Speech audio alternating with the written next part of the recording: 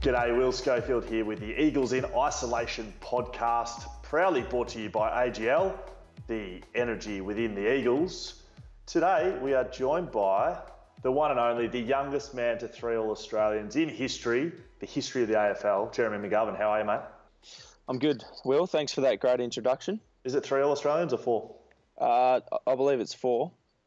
Great, so I stuffed that up. That's all right, though. I believe you know that. You just wanted me to repeat it. Yeah, that's correct. I was going to start with, do you think that it's true that I've taught you pretty much everything you know on the football field? Yeah, but I'd be lying. I've learnt a fair bit off you, Sco. I will give you that. That's good, mate. What have you been doing with yourself in isolation, away from the footy club? Have you been training? Yeah, I've been training. Only in pairs, obviously.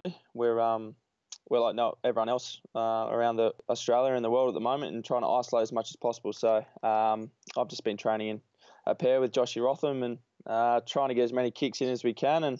But we've been doing a fair bit of running, so it hasn't been too enjoyable. I know that this would be a silver lining, but the timing was okay for you, given that you were battling to be ready for round 1, weren't you? Yeah, I was pushing it. Pretty close, and I ended up getting there in the end and playing, but another couple of weeks off wouldn't hurt on the injury front for me, but I'd love to be out there, realistically, playing. That's true, mate. So would I. Now, I've got some questions from the fans for you this week. Enough from me. Lauren Corney asks, the goal after the siren against Port Adelaide, what was really going through your head? Not much. If you had a good look at my head, it wasn't pretty. It was not pretty. I carried on a fair bit. I just wanted to get around the boys, to be honest. I just wanted to hug as many blokes as I could. Shuey obviously did it the year before in bigger circumstances. But yeah, I just wanted to hug the boys to get around them. The other major difference between you and Luke was he kicked a drop punt and you kicked yours off your shin. Yes, it wasn't off my shin, Will. It was off the side of my right hoof. Yeah, I'm the first one to admit it. I did not flush that ball, but that's what happens when you kick through at kids. It'll still go straight. You've heard it here first. Sonia Moorman asks, what are your favourite hobbies in isolation? My favourite hobbies? See, yeah, I don't really have isolation hobbies. My hobbies are get out of the house normally. Been doing a fair bit of gardening.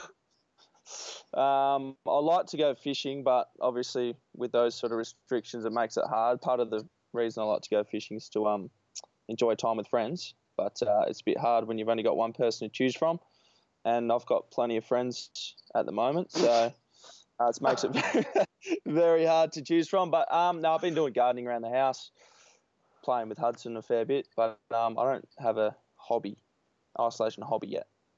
Okay, well, it sounds like fishing and gardening are your hobbies, and you've got one mate, and his name's Darcy.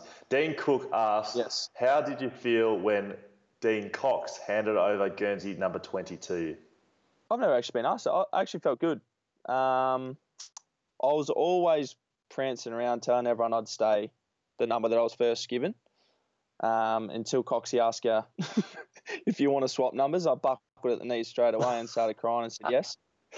But no, it was nice. It was a nice gesture from Coxie. I've always loved Coxie, not just the player, but the person he is. So to wear his number's great. And to be honest, there wasn't too many other people who'd fit in it. So I think he only really had one choice. It was only me. And was it tight for you, or was it a bit baggy, that jumper? Surprisingly very baggy on me. I'm sure the back end of my career it'll tighten up a little bit. That's great. Old rubber arm McGovern moving from 42 to 20. Ben Rowden asks, what is your favourite opposition team to play against? Oh, favourite team to play against? I don't really have a favourite. We want to play against the best teams, I guess.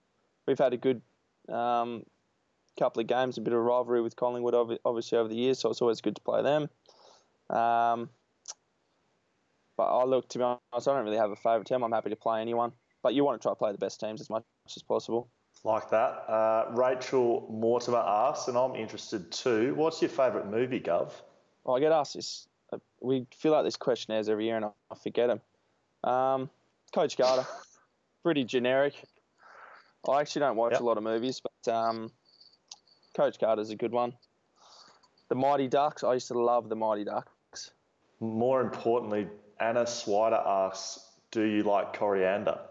Yeah, I don't mind coriander. I've actually got it growing in my backyard at the moment, coriander. Yeah, I don't mind it. What's that? That was a hard-hitting question from one of the fans, mate. One of the greatest I've ever heard. I do like coriander.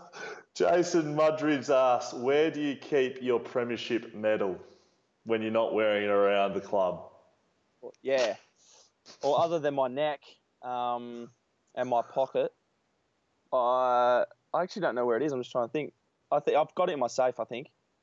At home. I've got it in my safe, yeah. So it stays in the safe. I bring it out probably 3 or 4 times a day on average. Combination is 20, 20, 20. Julia, 423 asks, who is the toughest player you've lined up against? Not just physically, but banter as well. Oh, Buddy's obviously one of the best. Tom Lynch. I'm just trying to think banter-wise. Buddy's got pretty good chat. Yeah, he's got good chat. We've had a bit with Tomahawk over the years.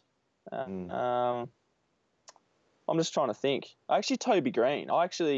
He's got good banter, but I like it. I don't know. It's not like a frustrating banter. He stirs you up. But yeah, it's actually a bit of chat. But you're thinking, is he actually taking the mickey out of me here, or is he just having a joke? He's actually got good banter, and he plays pretty hard. So Toby Green's pretty good. You've got pretty good banter. You'd rate yours. Oh, I just stick up for myself, Will. And I've heard them all the banter gags under the sun. They get thrown at me a fair bit. Yeah. You've got the old self-deprecating nature in your banter. You give yourself a bit of something to give a bit out. I know, it always seems to escalate when you're playing for some reason. Yeah, I do like to escalate things. That's probably what landed me in a bit of hot water with old Tomahawk last year. Now, that was Eagles in Isolation podcast. You were with Will Schofield, Jeremy McGovern, the two great backmen, proudly presented by AGL, the energy within the Eagles. Gov, thanks for joining us, mate. No worries. Thanks for having me.